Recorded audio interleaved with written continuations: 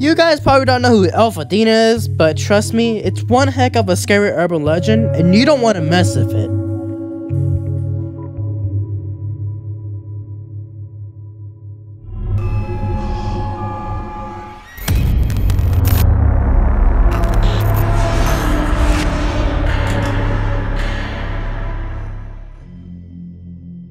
The date was the 5th of January of 2019. Elfedina originally had a cousin that was 16 years old, and his name is Ideen Ekik. His older cousin, Mirnes, was pregnant at the time. On December 17 of 2018, Mirnes was casually walking to school from Iroquois Park, but on the way, Mirnes got raped.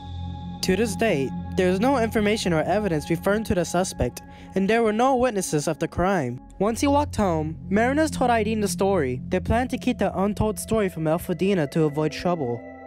8 days later, Mirnes got a call from Elfedina. The following call may have content that may disturb some viewers. Please listen at your own risk. You have been warned, Daddy.